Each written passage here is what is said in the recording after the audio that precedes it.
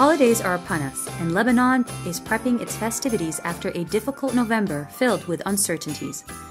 The man of the hour is Claude El Khal, the writer and blogger behind My Beirut Chronicles. Claude is unfiltered and blunt, saying it like he means it. His articles and cartoons about politics always spark controversy, yet have garnered him international recognition from media outlets that constantly refer back to him when Lebanon makes headlines. Do you still get shocked after all these years in Lebanon? Yes, yes. What was the last thing that shocked you? Saad al-Harir's resignation. Yeah, let's talk a little bit about that. Or the roads in Beirut, for that matter. The way they've done things, the way, they dig the streets and they turn them into some battlefield and they just leave them there and they don't fix it. Okay, so you're shocked every day. No, not every day. Sometimes I'm just, I stay home so I don't. You stay home so you don't have to face it. You were very critical, and you tend to be very critical of certain foreign powers meddling in Lebanese affairs. They should not meddle in our internal affairs. This is not negotiable. I mean, you cannot build a country when you have this or that country that coming in and impose their rules on you, saying this leader should be leader or should not. This guy should be prime minister and should not. Which countries do you think impose their rules on Lebanon? Actually, any country that is allowed to will. Iran, you have Saudi Arabia, you have the United States, you have France, you have, I mean, to a different extent, all of them do, but all of them do. And actually, they do because you allow them to do. We allow them to do. If we don't, we take their opinion, we listen to what they have to say, and then make up our own decisions. This is what a sovereign country means. It's not to go and ask, yes, but this is what America wants, this is what Saudi wants, this is what Iran wants. Who cares what they want? You believe Saudi Arabia detained him and forced him to resign? Yes, I do. And that it is meddling in Lebanese affairs? Yes, I do. And then when the Foreign Ministry of Iran released a statement saying, well, Iran doesn't meddle in Lebanese affairs, which is what Saudi was asking for, you also disagree? Of course I disagree. I mean, a few days before the Iranian president said, I mean, nothing can happen in Lebanon, Iraq, Syria, etc., without Iran giving its blessing or something of that kind. And then not long ago, the head of the Revolutionary Guard said, like, Hezbollah's weapons are not negotiable. That's not acceptable. Everything is negotiable. The only thing that is not negotiable is for any country to meddle in our own internal affairs. Do you think Lebanon can survive without foreign interference? Lebanon can only survive without in our current state of affairs? Yes. How especially. So? How does that work? All our problems come from what? Let's look at it differently. We are a tiny country. There are let's say 4.5 million people, Lebanese. Let's forget for the moment the refugees, etc. 4.5 million. It's a part of Cairo, not Egypt. Cairo. And we have a rich country. We have resources. We have water. We have a land that is fertile. We have everything. And on top of that, there's a humongous amount of money in this country. Some of the richest people in the world live here. You see them in Forbes and whatever magazine. And the Lebanese are not like, your lazy schmo. They are entrepreneurs, they are active, they are creative. So we don't have any real reason to be in the state we are today. The only reason we are in the state we are today is because we have people running this country, to a certain extent, not all of them, let's be fair, that are basically agents to foreign countries. This is the problem in this country. But they've been long connected to these agents, foreign agents, or that it's hard and it's difficult to disconnect at this point. And you're saying disconnecting is the way to go. Not really. Look at what happened now. The Saad al-Hariri's resignation thing. What people expected usually is for suddenly Lebanese to start fighting among each other. The political establishments to start bickering and, what they do usually. And what did we see? We saw a united people. People took it as a matter of pride to saying, no, our Prime Minister is not held abroad. He comes back, and then we talk about what he wants to say. And the country is actually running. And that's the minimum. That's the minimum. This is what sovereignty means.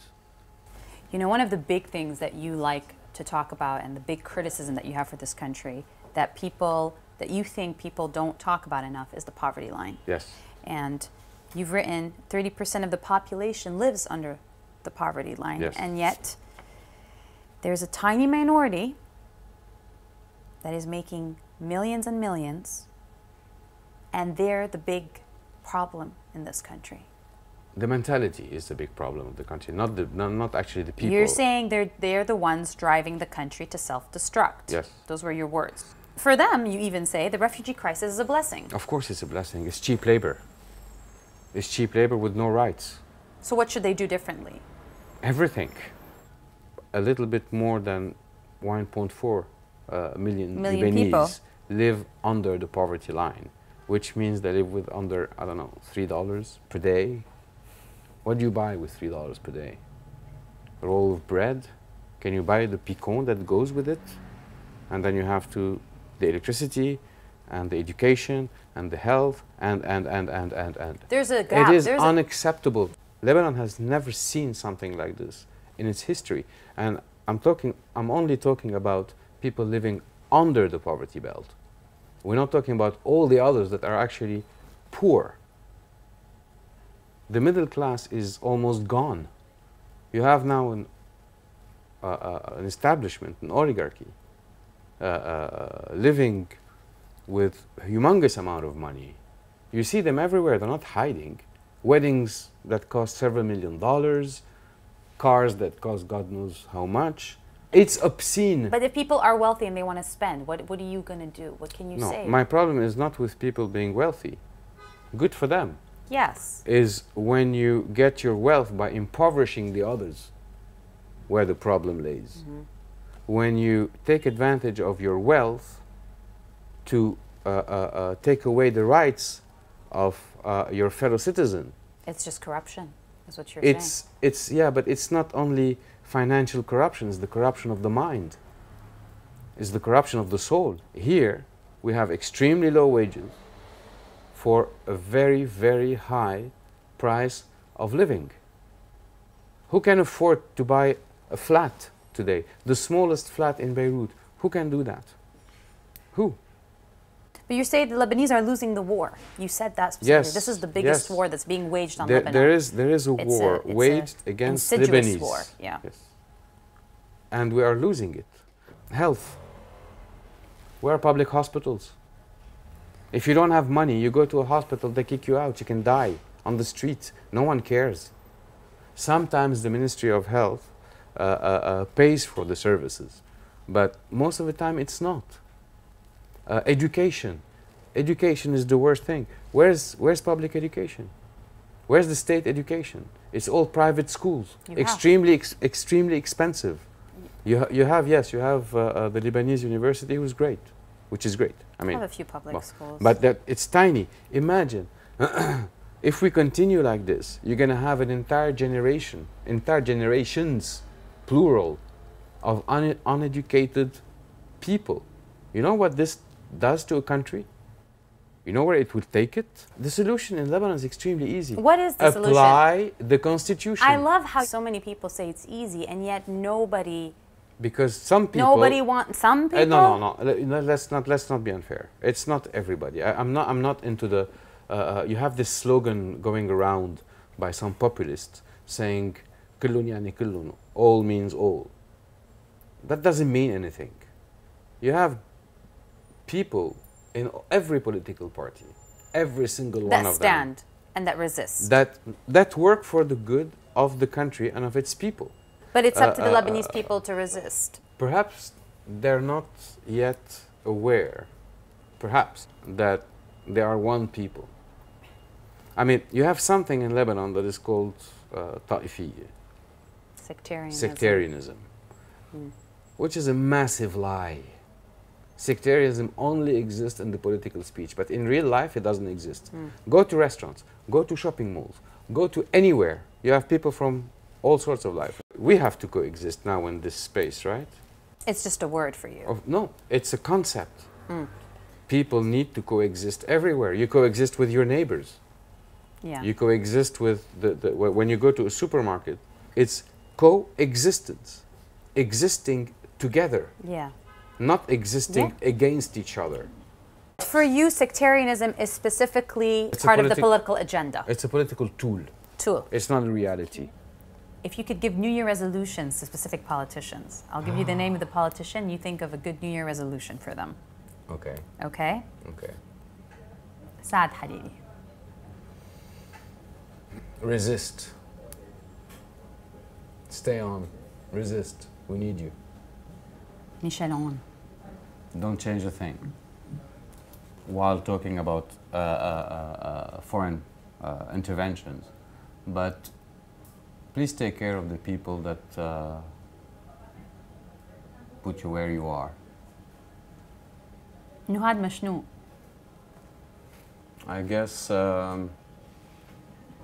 yeah, same thing. Keep on the good work. Gibran Bassil. Let people choose you. Don't be imposed on them. Let them choose you. And then accept their choice. If they choose you, be up to the task. If they don't, they don't. Marcel Ghanem. Cut the crap. Marcel Ghanem. Cut the crap. That's my New Year resolution. If not the most prominent journalists we have. Yeah, so I think he should equal his job and his position and do it properly. Lebanon. I don't know what to say. You can't address Lebanon as one person. It's difficult because it's not up to it. Do you want to talk about the Lebanese people? Yes, should they have the a Lebanese resolution? people. Yes. What would the resolution be? Understand the power you have and act upon it. They are the ultimate power in this country. They need to know that, and they need to know there's no difference between them. There's no difference between a Christian and a Muslim, Sunni and Shia, Orthodox, Druze, or God knows what. They are the same, and they have the same goals. And if Lebanon flourishes, everybody will flourish. They don't understand the power that they have. Not yet. They are everything. They are the alpha and the omega. What is your resolution for 2018? Oh, don't be too nice on yourself. I don't know, really. I don't like resolutions because every time I make a resolution, I break it. You just gave me resolutions for everybody. You have to give one for yourself. Okay, stop beating around the bush and really start doing some sport. Hopefully, it'll be a nice 2018.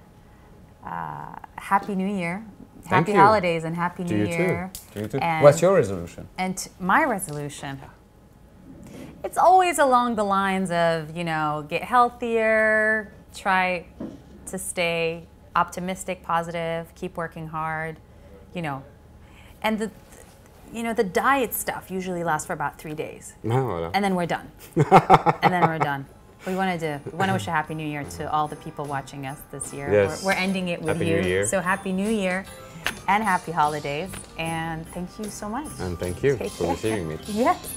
We'll see you again next year. Despite comments that are at times brash, Claude feels a great love for this country. A love that makes him get up every morning and work for a better future. After all, isn't a wish for a brighter tomorrow the perfect segue into a new year? I think so.